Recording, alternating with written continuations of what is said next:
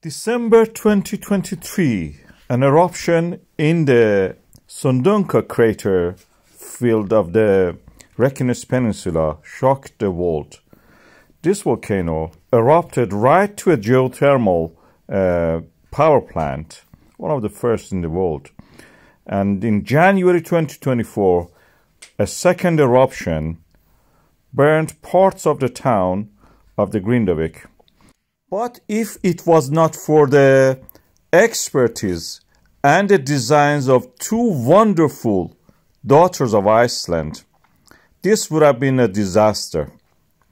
They designed walls for the Fagradalsfjall eruption, and they did it here again.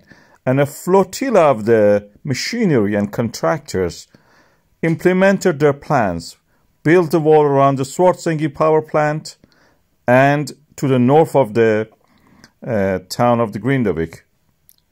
And when the day of the eruption happened, this is what happened. We had the fissure coming from the north in the Hagafell toward the town, opening up the ground in real time, slicing through part of the wall even. But the miracle of the wall stopped the spread of the lava. The lava followed the counter of the wall that these contractors in real time were actually working again on it, and stopped it at the point. The solidified part of the lava formed another wall. Based on that and inspired by that, I figured out where it may be the next eruption in this area. We are going for that now at the moment. And I suggested that the north of the Hagafell will this time witness the eruption. And it is quite possible a tongue of the lava from the east of the Grindavík will flow toward the peninsula to the north, top of this image. And here we are. We have now the designs for a new wall toward the east of the Grindavík.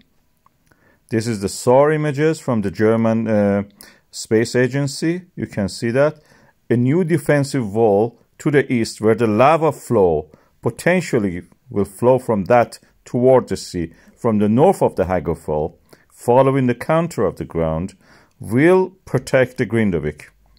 You can see their design from the space, and every tourist who enters the aerospace of the Iceland over the peninsula will see that also.